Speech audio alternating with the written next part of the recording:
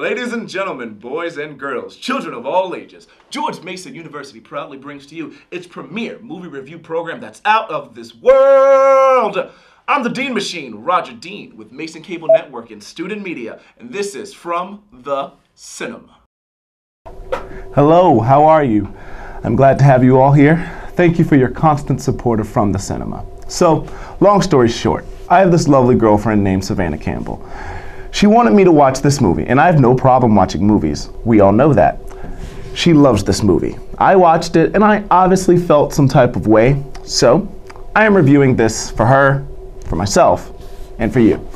Now, let's take a closer look at the movie they call The Notebook. I was unaware that this movie came out this millennium. I, for some odd reason, thought this movie was a 90s movie.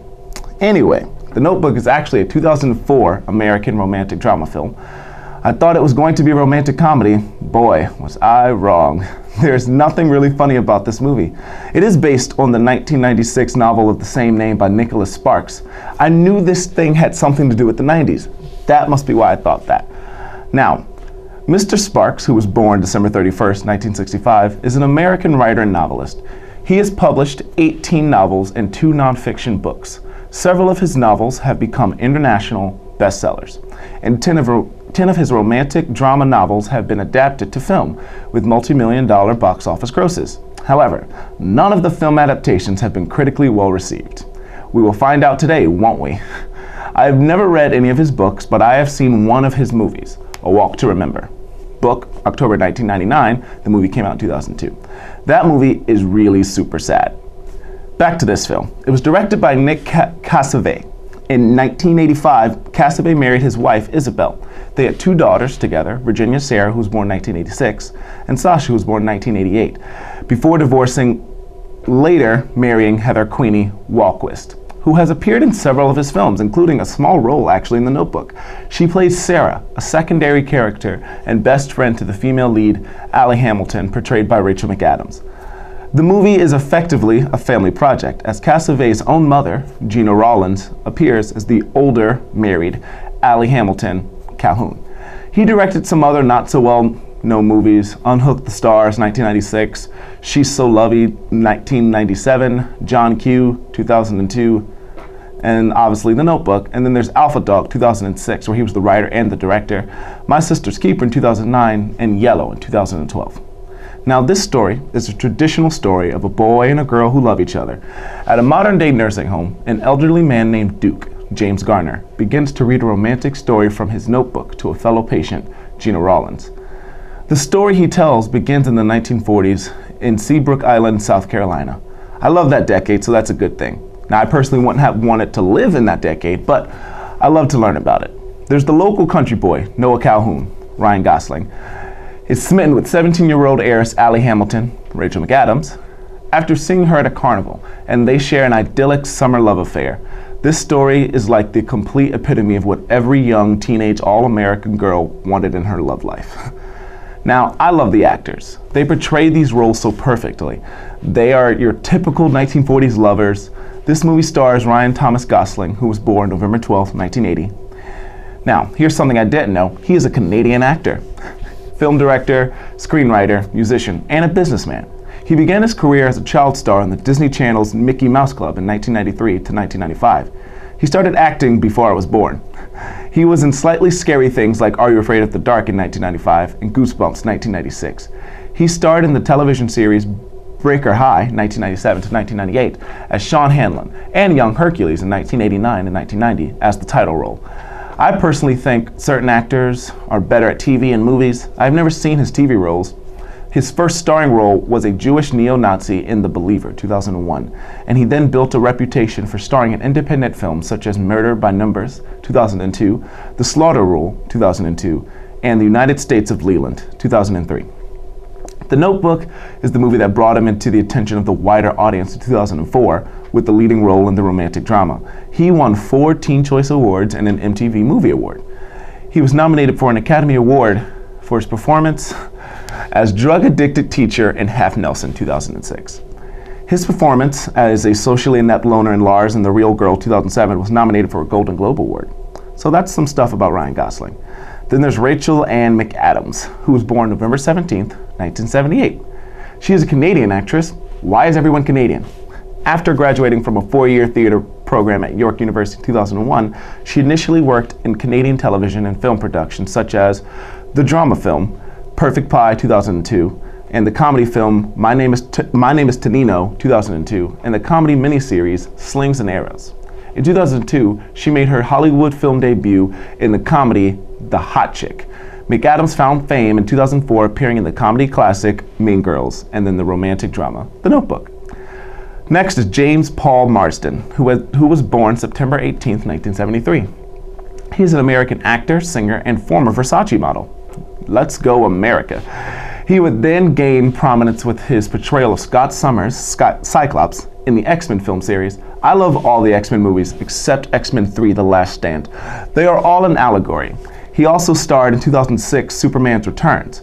Following his breakthrough in comic book films, Marsden went on to star in various genre films, including 2007's Hairspray, which was a critical and commercial success, and won many awards for its ensemble cast.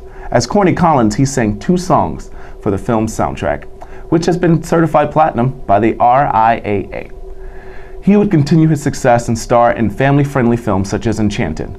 Marsden then portrayed President John F. Kennedy in Lee Daniels' The Butler. I love this movie. It is one of my favorite movies. It is a great movie about race relations in the world. He also had a supporting role as an antagonist in Anchorman 2, The Legend Continues. Now, what did I think about this movie? It was a good movie. I can't talk much about the plot because it will give things away, but there are some important parts of the movie that need to be revealed. But the flaw I have with this movie is that all of these revelations are super predictable. It may be Nicholas Sparks' fault. It is his story. I just can't with the movies that are so predictable that people will think I've seen it before. I cannot stand that aspect. I love multiple parts of this movie that were sad, and I've seen movies that are sadder, but it has its moments. For me, the revelation the mother has with the daughter is a very sad part. The other part is the ending. Not the last final thing, but the portion where she comes back and then leaves again. That was very sad. I appreciate the existence of this movie, as I do with most movies. With all of them in this movie, The Notebook received mixed reviews, but performed well at the box office and received several award nominations, winning 8 Teen Choice Awards, Satellite Award, and MTV Movie Award. The film became a sleeper hit and has gained a cult following. It had its good moments. The plot devices used were basic. When the war happened, you knew what was going to happen.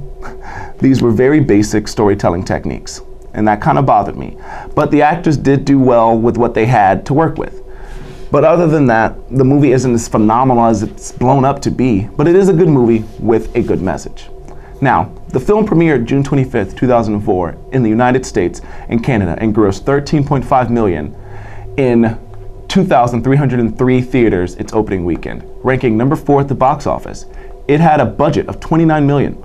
The film grossed a total of $115.6 million worldwide, $81 million in Canada and the United States, and $34.6 million in other countries. It is the 14th highest grossing romantic drama film of all time.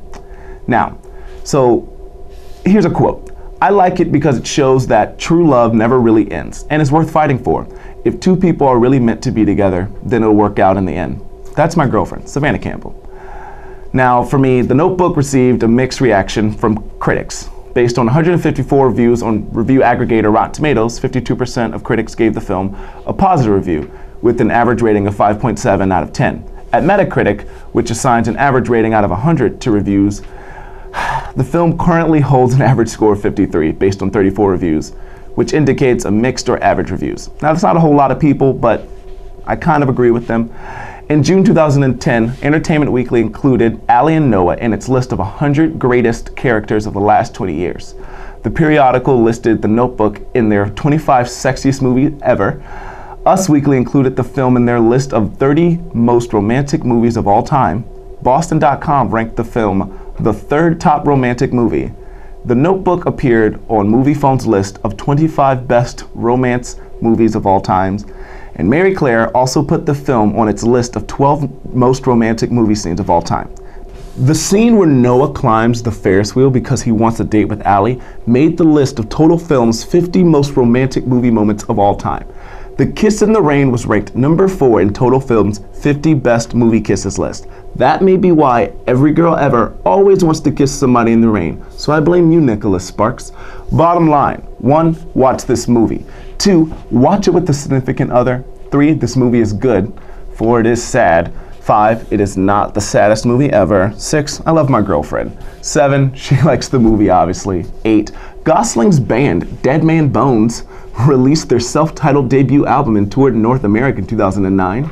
9, he is a supporter of PETA, Invisible Children, and the Enough Project, and has traveled to Chad, Uganda, and Eastern Congo to raise awareness about conflicts in the regions. Well, until next time, that's that. That's the lowdown of my rundown of The Notebook 2004. I thank you all for sticking around to the end of the video. As stated before, I won't give it a rating here, but I already have on my blog, which you can check out at rogersrundown.blogspot.com. If you have any questions, comments, concerns, feedback, or emotional outburst, feel free to reach out to me personally on my Twitter at DeanMachine2016 or on my blog, which is again rogersrundown.blogspot.com.